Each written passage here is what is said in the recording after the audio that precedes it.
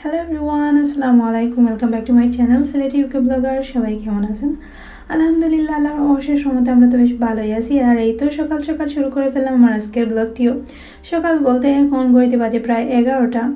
Ulcer আব্বু নাস্তা করার পর একটু বাইরে গেছেন, আসার সময় ঘরের জন্য টুকিটাকি শপিং করে আনছেন। তো ওইগুলো এখন আমি অর্গানাইজ করে জায়গা মতো রেখে দেব।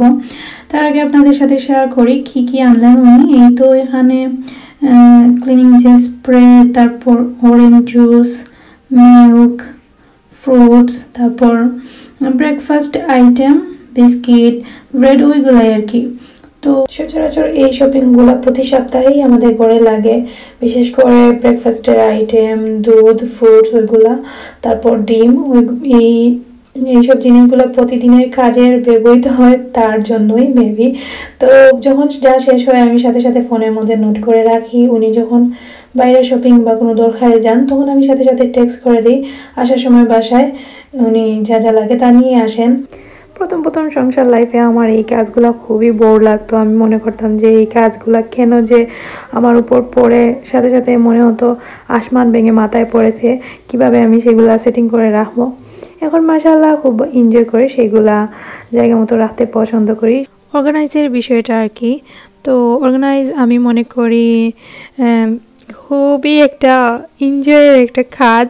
প্রথম যে বুঝবে সেটা সবসময় করবে। তো প্রথমে আমি সেটা বুঝতাম না, তাই আমার সাথে এরকম হয়েছিল। তো এখন এই তো সাথে কিছু অনিয়ন আনছেন, এখন আমি জায়গা মতো পেঁয়াজগুলোকে রেখে দেব। তো পেঁয়াজকে আগে আমি একটু বেছে নিয়েছিলাম, পচা যেগুলা সেগুলা ফেলে দিয়েছি, সেই সাথে যেগুলা মধ্যে কিছু দাগ আছে বা সকাল নষ্ট হয়ে যাবে সেগুলো উপর দিকে রাখবো, এবং যেগুলো ভালো আছে সেগুলো নিচের দিকে রাখবো। একে একে আমি প্রত্যেকটা জিনিস জায়গা মতো রেখে দেব। যারা আমার চ্যানেলে নতুন ঘোরাঘুরি করছেন তাদেরকে বলছি, প্লিজ অবশ্যই আমার চ্যানেলটা সাবস্ক্রাইব করে দিতে ভুলবেন না, এবং পাশে ছোট্ট বেল আইকনটি বাজিয়ে রাখবেন, তাহলে আমার পরবর্তী ব্লগের নোটিফিকেশন চলে যাবে আপনাদের কাছে। এই তো বাজারগুলা আমি অর্গানাইজ করে রেখে দিয়েছি। তারপর বাচ্চারা একটু নাড়াচাড়া করে সব কিছু ধরতে চেষ্টা করে, তাই ভাবলাম ওদের হাতটাও একটু ক্লিন করা দরকার। তো ওদের হাত ধোয়ার পর এখন ওরা বাবা, মেয়ে, ছেলে সবাই মিলে বসে টিভি দেখতেছিল, তাই ভাবলাম ওদেরকে কিছু দেই, যেহেতু আলিশার আব্বু খুব সকাল ঘুম থেকে উঠে তাড়াতাড়ি ব্রেকফাস্টটা করে গেছেন।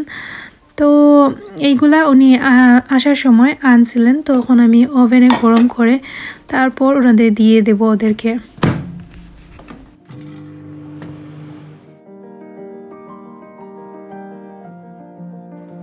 এই তো গরম করা হয়ে গেছে, এখন আমি এগুলাকে ছোটো ছোটো টুকরা টুকরা করে কেটে নেব, তাতে আলিশা জিবরানের জন্য একটু সুবিধা হয়, তারাও খেতে পারবে। সেই সাথে আলিশার আব্বুর কাজটাও একটু সহজ করে দিলাম আর কি আমি। তো যাই হোক, এখন ওরা বসে বসে এনজয় করে সেটা খাবে। আর আজকে অনেক কাজ আছে, আজকে অনেক কিছু আপনাদের সাথে শেয়ার করব। আপনারা আমাকে এত সাপোর্ট করতেছেন, গত ব্লগের কমেন্টসগুলো পড়ে আমার খুবই ভালো লাগছে। সত্যি অনেককে আমি এই ব্যাপারে ভালোভাবে বোঝাতে পারতেছি না, সত্যি আপনারা একটু বুঝবেন, কারণ এই যে আমি শুদ্ধ ভাষায় ব্লগ স্টার্ট করেছি তার জন্য সবার সুবিধা, সবাই বুঝতে পারবে এমন না। যত আপনারা শুদ্ধ ভাষা বুঝেন না, হয়তো বা আমার মুখ থেকে শুদ্ধ ভাষা শুনতে একটু খারাপ লাগবে, তারপর আস্তে আস্তে শুনতে ঠিক হয়ে যাবে, এবং আমিও বলতে বলতে আমারও অ্যাকসেন্টগুলো সুন্দরভাবে উচ্চারণ আসবে। তো প্রথম সব কিছুই এইভাবে শুরু হয় মানুষের লাইফে। আমি আজকে আমার লাইফের প্রথম স্টার্টিংটা, ইউটিউবের জার্নিটা আপনাদের সাথে শেয়ার করব। তার আগে বলি, এই তো এখন গার্ডেনে আসছি আমি আসছি, আলিশার আব্বু আলিশা জীবনকে নিয়ে বসে আছেন। ওরা যদি আসতো তাহলে এই তো কোনো কাজই আমি সঠিকভাবে করতে পারতাম না। তো এই যে এই গার্ডেনিং আমার লাইফে অনেক কিছু চেঞ্জ করেছে। তো এখন আমি আমাদের গার্ডেনের যে লাই পাতা আমরা সিলেটি ভাষায় বলি, আর শুদ্ধ ভাষায় এটাকে সরিষা পাতা বলে। সরিষা পাতা খুব টাটকা আর কি বলবো, সারি সারি খুব বেশি ঘন আকারে হয়ে গেছে, তাই ভাবলাম কিছু জোর সহকারে তুলে ফেলি, তাহলে পরবর্তী যে ছোটো ছোটো যেগুলো আছে ওগুলা বেড়ে উঠতে সহায়তা হবে ওদের। তো জোর সহকারে তুলে নিলাম। আর এই টাটকা পাতাগুলা সত্যি দেখতে খুবই ভালো লাগতেছিল, ফুল আসার কারণে ভাবলাম যেগুলা প্রথমে ফুল আসছে সেগুলা এখন তুলে নেই। তো আজ সরিষা পাতার আমাদের সিলেটে অঞ্চলের যে লাইপাতা চাটনি বা সরিষা পাতা ভর্তা যেটাকে বলে সেটা আপনাদের সাথে শেয়ার করব। তো এই তো আমি তুলি, সেই পাকে আপনাদের সাথে শেয়ার করি এই গার্ডেনিং আমার লাইফে কি চেঞ্জ করেছে। প্রথম যখন আমি ইউটিউবে ফার্স্ট ভিডিও আপলোড দিই তখন আমি আমার 2018 প্রথম আমি যে গার্ডেনিংটা করেছিলাম আমার লাইফে ফার্স্ট গার্ডেনিং, অর্থাৎ ইউকে আসার পর প্রথমবারই আমি এই গার্ডেনিং করার পর রেকর্ড করে ইউটিউবে আপলোড দিই। তারপর আস্তে আস্তে অনেকেই খুব ভালো রেসপন্স পাই, অনেকেই আমাকে বলতেছেন যে আরও ভিডিও শেয়ার করার জন্য। তাই আস্তে আস্তে একটা পর একটা ভিডিও দিতে থাকি, একটার পর একটা বলতে আমার চাচার ঘরের গার্ডেনের ভিডিও দেই। তারপর আর কি দেব, কন্টেন্ট খুঁজে পাচ্ছিলাম না। তারপর এই তো হঠাৎ আমার মাথায় আইডিয়া আসলো যে ব্লগ দেই। তারপর অনেকের পছন্দ করেছেন, তারপর থেকেই আমার ইউটিউব জার্নি। তো এই তো আলহামদুলিল্লাহ প্রায় 2 বছরের কাছাকাছি চলে গেছে আমার ইউটিউব জার্নিটা। তারপরও আপনাদের কাছ থেকে অসংখ্য ভালোবাসা পেয়েছি। এই তো ইউটিউবে না আসলে এত কিছু বুঝতাম না, বা লাইফের অনেক জিনিসগুলো নিজের লাইফেও চেঞ্জ হয়েছে। বা এই তো আজ আলহামদুলিল্লাহ ভালোই আছি। আগের ব্লগগুলো দেখলে খুবই হাসি পায়, কিন্তু সেটা বড় কথা না যে প্রত্যেকটা জিনিসের ক্ষেত্রেই এইটা হয়। প্রথম সবাই সব কিছু ভালোভাবে ওইভাবে দিতে পারে না। জাস্ট ফর এক্সাম্পল আপনাদেরকে দিই, যখন আমাদের জন্ম হয়েছে তখন আমরা কিন্তু কিছুই জানতাম না, অর্থাৎ মা পেট থেকে কিছুই শিখে আসা হয় না, আস্তে আস্তে সব কিছু শিখে নিতে হয়। তো এই তো আলহামদুলিল্লাহ আমার এই 2 বছরে অনেক কিছু এক্সপিরিয়েন্স হয়েছে আমার ইউটিউব লাইফের। এই তো এখন আবার আমার কাছে মনে হচ্ছে আমি নতুনভাবে সব কিছু শুরু করতেছি। তো আপনারা সবাই আমাকে সাপোর্ট দিতেছেন, এটা হচ্ছে আমার জন্য কি বলবো, ভাষায় প্রকাশ করতে পারবো না। এটা আমার লাইফের সবথেকে বড় পাওয়া, আপনাদেরকে পাশে পাচ্ছি এই সময়েও। তো এই তো এখন আপনাদের সাথে শেয়ার করব কিভাবে আমি সরিষা পাতা চাটনি বা ভর্তা বলি, আমরা তো চাটনি বলি বা ভর্তাও বলি কেউ। তো ভর্তাটা আমি এখন করব। ভর্তাটা করার জন্য আমি 3 পিস মাছকে আগে ফ্রাইং প্যানে এই তো নর্মালি যেইভাবে ভাজা হয় সেইভাবে ভেজে নিয়েছি এবং সেই সাথে মাছের কাঁটাগুলা ছাড়িয়ে নিয়েছি। এখন মাঝারি সাইজের একটি পেঁয়াজকে খুব ভালোভাবে কুচি করে কেটে নিচ্ছি। খেয়াল রাখতে হবে যাতে পেঁয়াজটা খুব ভালোভাবে মিহি হয়। এই ভর্তাটা আমাদের অঞ্চলে খুব জনপ্রিয়, বিশেষ করে কারো বাসায় যদি দাওয়াত পার্টি করেন তাহলে এই ভর্তাটাও অনেকেই রাখেন। সেই সাথে আমি তো রাখার ট্রাই করি। আগে বেশিরভাগ সময় যখন আলিশা জিব্রান ছিল না তখন কোনো দাওয়াত অর্গানাইজ করলে ওইগুলা ট্রাই করতাম রাখার জন্য।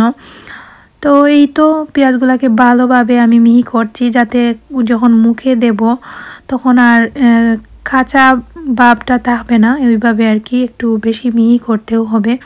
তো এই তো পেঁয়াজ কাটা হয়ে গেছে, এখন আমি একটা বাটির মধ্যে পেঁয়াজগুলোকে রাখছি। সেই সাথে কিছু শুকনো মরিচকে আমি তাওয়ায় ঠেলে ভেজে নিয়েছি। এখন আমি খুবই মিহিভাবে এই মরিচগুলোকেও কেটে রাখবো। সেই সাথে আপনারা চাইলে কাঁচামরিচও অ্যাড করতে পারেন। আমি 2টা কাঁচামরিচও অ্যাড করেছি সাথে, যাতে খুব ভালো জাল হয়। আর এই ভর্তায় যত জাল হয় তত বেশি মজা। তো এই তো আমি শুকনো মরিচগুলোকে কাটার পর এখন বাটিতে ঢেলে নিচ্ছি।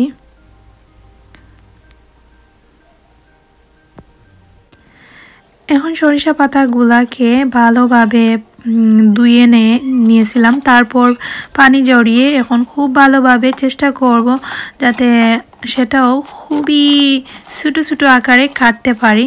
যতটুকু সম্ভব ছোটো অর্থাৎ মিহি করে কাটা যায় ততটুকু চেষ্টা করবেন, এবং আমিও সেটা চেষ্টা করতেছিলাম। আর যেহেতু এই পাতাগুলা একটু কি বলে সেটাকে, এত হেলদি ছিল না, পাতার সাইজগুলো খুবই ছোটো ছিল, সেই সাথে ডাটিগুলা একটু মনে হচ্ছিল শক্ত টাইপের। তারপরও আমি খুব মিহি করে কেটে দিলাম, আর এখন সব পাতাগুলাকে সুন্দরভাবে কেটে নিচ্ছি। কাটা হয়ে গেছে। এখন আমি পাতাগুলোকে আরেকটি বোলের মধ্যে ঢেলে তারপর ভালোভাবে মাখিয়ে, অর্থাৎ এই যে পাতার মধ্যে এক্সট্রা পানি আছে সেইগুলো আমাকে বের করতে হবে। তাই খুব ভালোভাবে হাতের সাহায্যে ডলে ডলে এই এক্সট্রা পানিগুলোকে বার করতে হবে। তো এই তো আমি এখন সেই কাজটি করতেছি। আপনারা লক্ষ্য করেন, এই তো হাত দিয়ে যখন আমি চেপে ধরবো তখন আস্তে আস্তে পানি পড়বে। সবুজ যে পানিগুলো আছে সেগুলো আমি ফেলে দেব। ফেলে দিয়ে আমি এখানে অ্যাড করব। এই তো আমি এখানে কিছু ধনেপাতা আর কাঁচামরিচ কেটে রেখেছি, এখন সেগুলাও অ্যাড করব। আর এই তো খুবই সিম্পল ওয়েতে, আর এক্সট্রা কোনো মশলা লাগবে না, শুধু সামান্য লবণ লাগবে। তো এই তো আমি যে সরিষা পাতার মধ্যে এক্সট্রা পানিগুলা চেপে চেপে ফেলে দিয়ে শুধু পাতাগুলা অ্যাড করব। লাইক ওইরকম হবে। এই তো অবশিষ্ট পানিগুলা দেখতে পাচ্ছেন আমি চিপে তারপর পানিগুলা বের করে শুধু পাতাটুকু ইউজ করেছি। সেই সাথে এই কাটা ছাড়ানো মাছগুলা এখন আমি অ্যাড করব, আর সামান্য পরিমাণ লবণ স্বাদ অনুযায়ী। আর কিছুই লাগবে না, খুবই সিম্পল এবং খুবই সহজ, কিন্তু অনেক ঝামেলা আমার কাছে মনে হয়। আমি তেমন সাপোর্ট করি না, এটা বলবো না যে খুব সহজে বানানো যায়। তো লবণ দিয়ে আমি ভালোভাবে হাতের সাহায্যে মাখিয়ে নেব। তো খেতে যে জিনিসটা মজা সেই জিনিসটা সত্যি ঝামেলা হয়। তো কষ্ট ছাড়া কোনো কিছুই সাফল্য অর্জন করা যায় না। তো সব কিছুর মধ্যেই আমাদের লাইফের অনেক এক্সাম্পল থাকে আমি মনে করি। এই তো হয়তো একটু ঝামেলা হয়েছে কিন্তু খেতে অনেক মজা হয়েছে। সেই সাথে নিজের গার্ডেনের এই সরিষা পাতা কি যে আলাদা একটা ফিলিংস, সেটা আপনারা তো হয়তো বুঝতেই পারছেন কতটা আনন্দ সেটা সেই কাজে ছিল।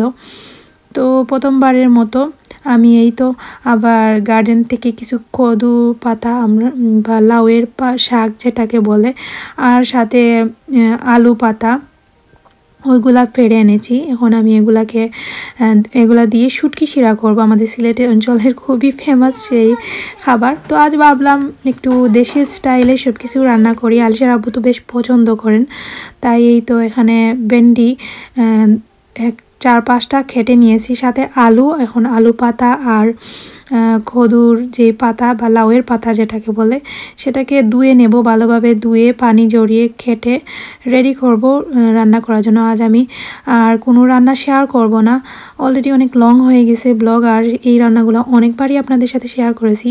সেই সাথে একটা বাজিও করেছিলাম। শুধু এতটুকুই শেয়ার করব যে আজকে লাঞ্চে কি আমরা আয়োজন আমাদের রান্না ছিল। তো খুবই সিম্পল এবং দেশীয় স্টাইলে কিন্তু অসাধারণ মজাদার এই খাবারগুলা হয়তো বা রোস্ট মাংস বা আরও যে খাবার সেই সব খাবারে এই স্বাদগুলো আমি পেতাম না, বা আলিশার আব্বু খুব পছন্দ করেন, তাই আমি এই খাবারগুলো আজকে রান্না করলাম। আর আলিশার আব্বু বাসায় আছেন, উনি তো খুব এনজয় করবেন। তো তাই আর কি। এই তো আমি শুটকি শিরা বসিয়ে দিয়েছি। আর শুটকি শিরা কি বলবো, অসম্ভব মজা হয়েছে। প্রত্যেকটা কারি সেদিনের খুব মজা দেওয়া হয়েছিল। তো এই তো আমি চুলায় বসিয়ে দিয়েছি, আর কিছুই না, এই সিম্পল আজকের আমাদের লাঞ্চের আয়োজন দিয়ে দিলাম। তারপর রান্না করার পর আমি ফ্রেশ হয়ে গোসল টোসল করে তারপর জোহরের নামাজ আদায় করে আমরা দুজন মিলে এখন বসে খাবারটা খাবো। তখন হয়তো গড়িতে ছিল প্রায় 3টা বা 3:10-15 হবে এরকম। তো আমরা বসে দুজন মিলে খাওয়াটা কমপ্লিট করব, আর সেই সাথে অনেক কিছু আপনাদের সাথে আজকে শেয়ার করেছি আজকের ব্লগে। আমি জানি আজকে বা এখন আমার কিছু ভুল ত্রুটি হবে, কথার অ্যাকসেন্টগুলা যখন আমি বলবো তখন আমার যে আঞ্চলিকতার টানটা আসবে সেটা নিয়ে হয়তো বা অনেকে হাসাহাসি করছেন। আমি বলবো সেটা নিয়ে প্লিজ আপনারা এত কান দেবেন না। আপনাদের কানে যদি কোনো কিছু হাস্যকর লাগে সেটা মনে করবেন ইটস ওকে, আস্তে আস্তে ও ঠিক করবে, সব কিছু ও ঠিক হয়ে যাবে খুব শীঘ্রই। তো এই তো খুবই মজাদার এই শুটকি শিরা। আপনাদের আমি জানি যারা শুটকি খেতে খুব পছন্দ করেন, আজকের এই খাবার দেখে অনেকের খেতে ইচ্ছে করবে। সেই সাথে কি বলবো, সরিষা পাতা ভর্তা, আমরা তো লাইপাতা চাটনি বলি, আপনাদেরকেও বললাম আগেই। তো লাইপাতা চাটনি দিয়ে এখন খাবো। তারপর একটু আমরা বাইরে গেছিলাম মা মেয়ে মিলে। আর সাবু বাসায় আছেন, বললাম যে আমরা একটু বাইরে থেকে আসি, আপনি একটু জিবরানকে দেখেন। তো জিবরানও সেই সময় ঘুমিয়ে পড়েছিল, তাই বললাম আপনি ওর পাশে শুয়ে পড়েন, আমরা একটু হাঁটাহাঁটি করে আসি।